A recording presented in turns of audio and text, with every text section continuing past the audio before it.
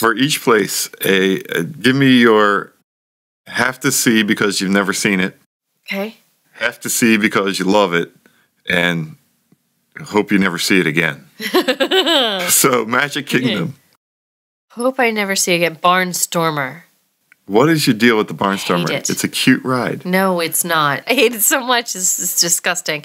And they made my son cry. They teased your son. They made him cry. They let him ride it day one, where he was tall enough. And on day 2, he shrunk a bit, apparently.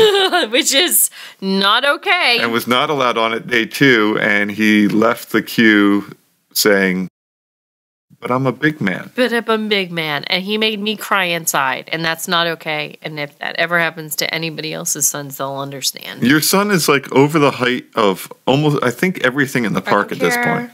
So if... Nope. No Barnstormer. No. And it's thanks to whatever Disney employee sat there that day. Whoever you are, it's your fault. That's right. You didn't put a kid in the ride who was too short to ride. You were trying to protect our son from death. You stop it. And my wife hates you for it.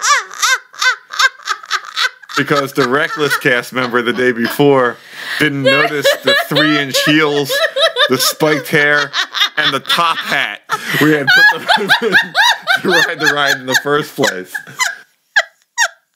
So you, who are doing your job well,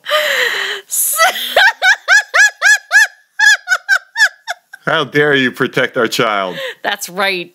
You let him ride it. He lived. Yeah. Oh my gosh. Hey, he took a gamble and it paid off, the first guy. Seriously. He's like, you know what, probably tall enough, maybe not. It's my last day. It's my last day. I'm checking out. Everybody gets to ride.